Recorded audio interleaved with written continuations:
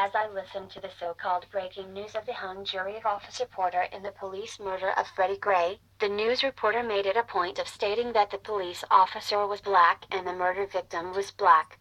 My job and the job of other black liberation intelligence agents is to prevent the masses from being distracted by the propaganda machine of the white supremacist.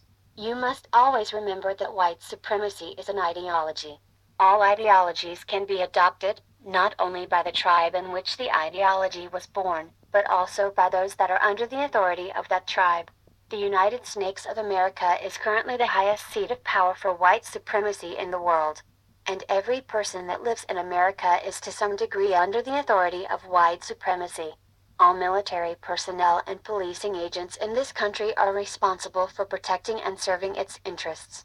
So if a black person that wears a police uniform kills unarmed black people, that officer is simply doing the job he or she was commissioned to do by the institution. Only those that believe in this system are surprised at the mistrial of Officer Porter.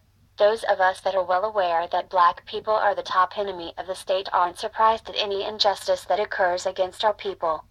Remember that, based on history, it has to be assumed that the number one priority of black, brown, red, yellow, and white people who have pledged allegiance to this system, is to serve the interest of white supremacy.